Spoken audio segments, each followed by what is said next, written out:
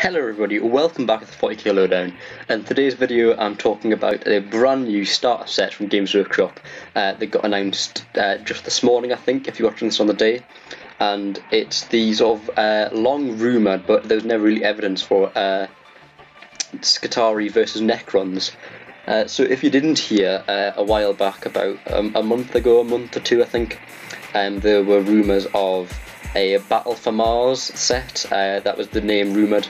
So this is actually called Forgebane, and as you can see, it's between skitarii and necrons. It includes the brand new Knight Armiger and also the new Cryptek for necrons. So yeah, in this video I'm just going to talk a little bit about why I think they've done it, and what I'm hoping price-wise and stuff like that. So first of all, price-wise, it says on the Warhammer community it is going to, and I quote, cost you less than getting everything inside separately before you count the new Cryptek and Imperial Knight units.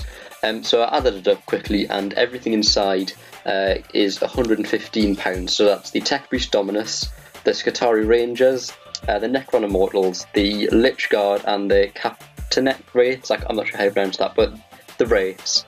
That comes to £115. So I think it's probably a fair estimate to say that the box is probably going to cost £95 or £100.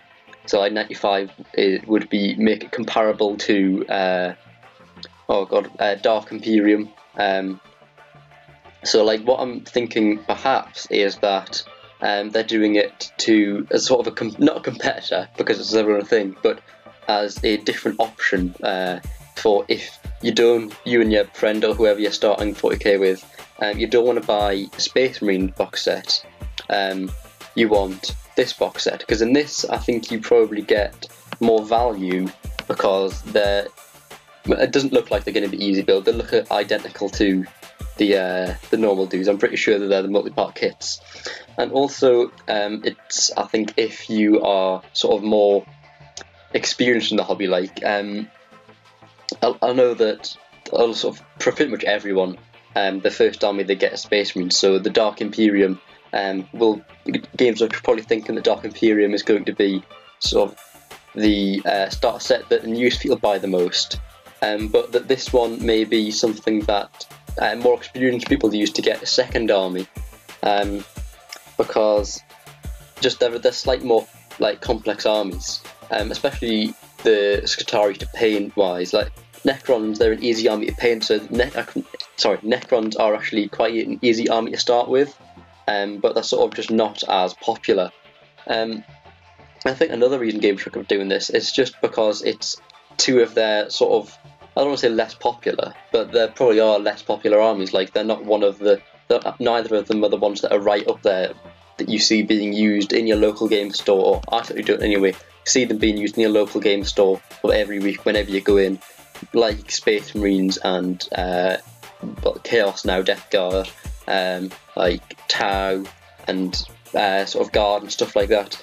These are two armies who are sort of slightly less used, and I think, judging by that they're saying it's going to cost less than everything inside mine, and then the Knights, I'm going to say that the Knights on their own are probably going to end up being about £50.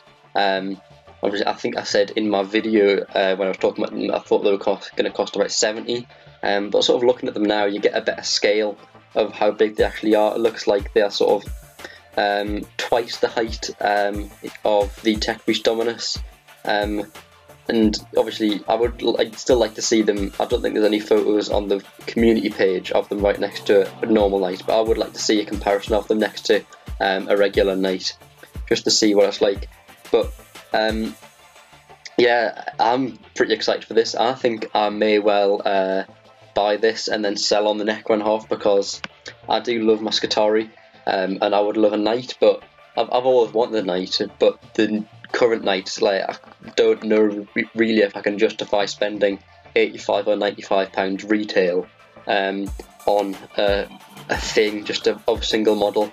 But for this, I could spend £95, get, or probably in the region of £95 or £100, and get two Knights, and then another couple of, like, I even might just sell on everything apart from the Knights, because I've already got two Tech Breach Dominuses, and 30 Rangers, or 20 Rangers and 10 Vanguard. I might keep the Rangers, I'm not sure. But yeah, I'd probably sell on the Tech Priest as well, because honestly I'm not sure if I need another Tech Priest Dominus. Well, that's certainly what I'll use it for. I'd love to see in the comments what you're going to use it for. I'm sure people will buy it all for themselves because they play Necrons and Skitarii, or they might just play Necrons still on the Skitarii half, because I'm sure it'll be quite easy to sell on the Knight Armigers for less than they're going to be going retail. But I'd love to see in the comments what you think of this, if you're excited for the box set coming out, and if you predicted it, did you think that Battle for Mars was going to happen? Thank you very much for watching this video, and I'll see you again next time.